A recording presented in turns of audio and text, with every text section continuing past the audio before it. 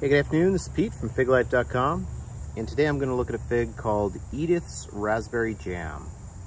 All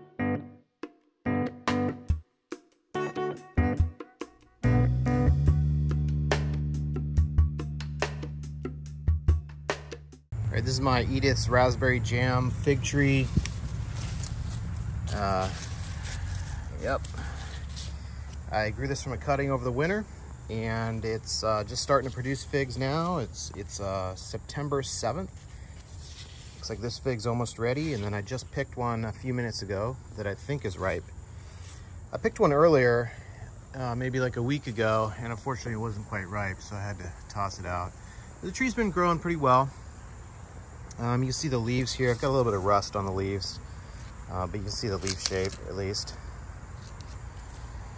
Yeah, growing well, and starting to produce some figs now, so I'm happy to have at least gotten a few figs off this tree.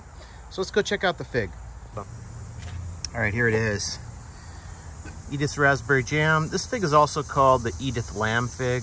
I guess it was originally called the Edith Lamb fig, and it was renamed at some point, and I bought it under the name of Edith's Raspberry Jam.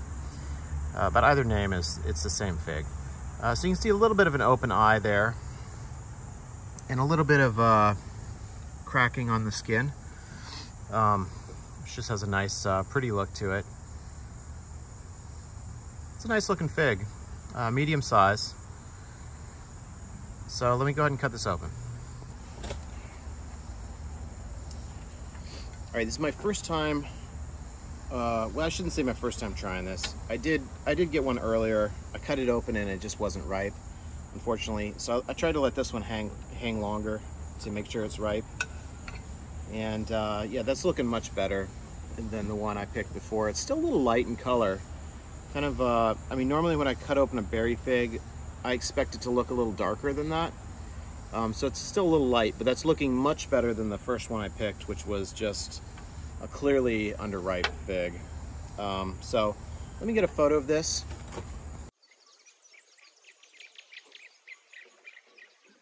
All right, got my photos. Let me cut this up. This is a kind of an interior that almost reminds me of a Violet de Bordeaux type. Just the look of it, except that it's a little lighter than normal. So hopefully this has a good taste. This will be my first time trying what appears to be a ripe Edith's Raspberry Jam fig.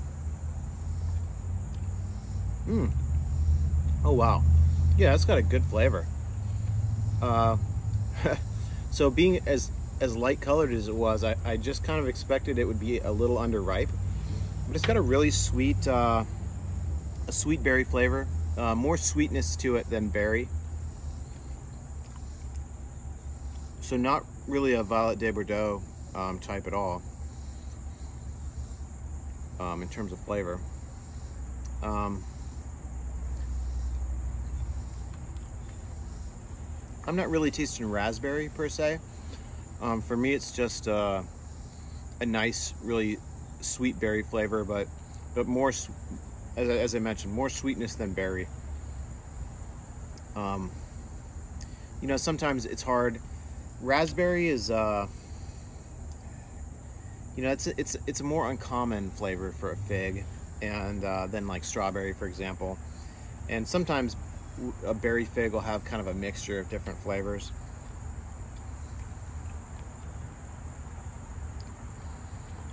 For me,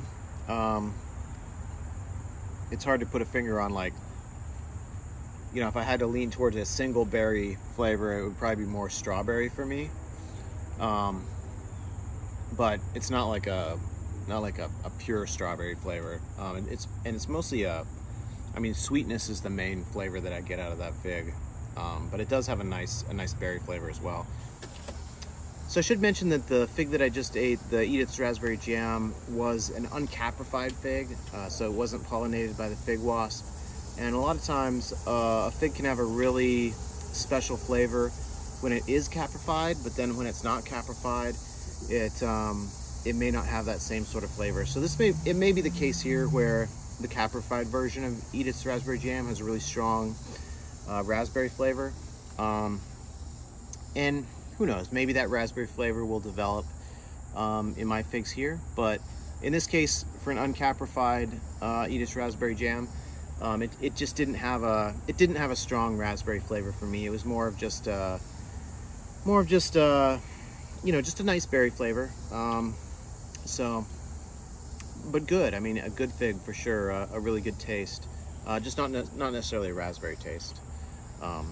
So yeah, so that was Edith's raspberry jam. If you enjoyed this video, please hit subscribe and check out my website, www.figlife.com.